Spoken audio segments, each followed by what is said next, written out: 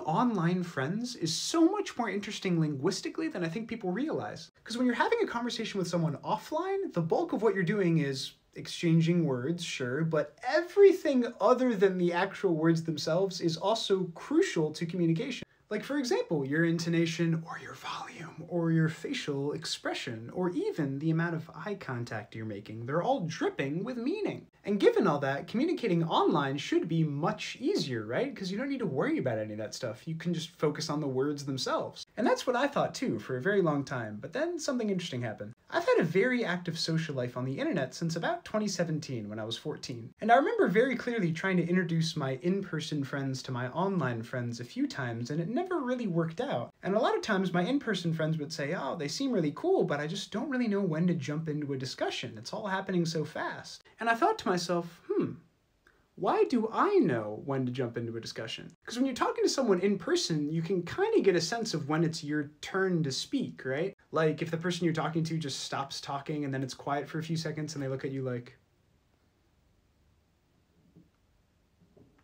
Usually that's a signal. But there's also a certain set of assumptions that you can rely on sharing with the person you're speaking to just by virtue of existing in the same place at the same time. In other words, you have some sort of common ground. Even if you have nothing in common with the person you're talking to, you can at least say, hey, how about that tree over there? But on the internet, you can spin a common ground out of pretty much anything you could possibly think of. And I think that's kind of intimidating for a lot of people. Because you can do that in real life too, of course, but I think on the internet, it's a lot more socially acceptable to just walk into a group chat like, guess who just had a burger? And then all of a sudden you have 500 messages coming at you about burgers and burger toppings and where do y'all think relish came from? Like who was the first person to decide, yo, let's grind up this pickle and put it on a burger? Like what's up with that? So how do you know when it's your turn to chime in? Well, as it turns out, online communication is just as complicated as offline communication. There's just different stuff going on. Instead of saying, hey, so-and-so, what do you think about this? You can just ping them or respond to a comment they made 6 months ago to get their attention. And similarly, instead of using intonation and facial expressions to say, wow, this song is so good, you can just send a gif of a guy floating. Suffice to say, I think there's a lot of research to be done about the pragmatics of speaking online. I think it's a very interesting topic, and if you have any thoughts on it, I welcome them below. For the time being, oh no, I'll have to say goodbye, Neri, 'cause I'm logging off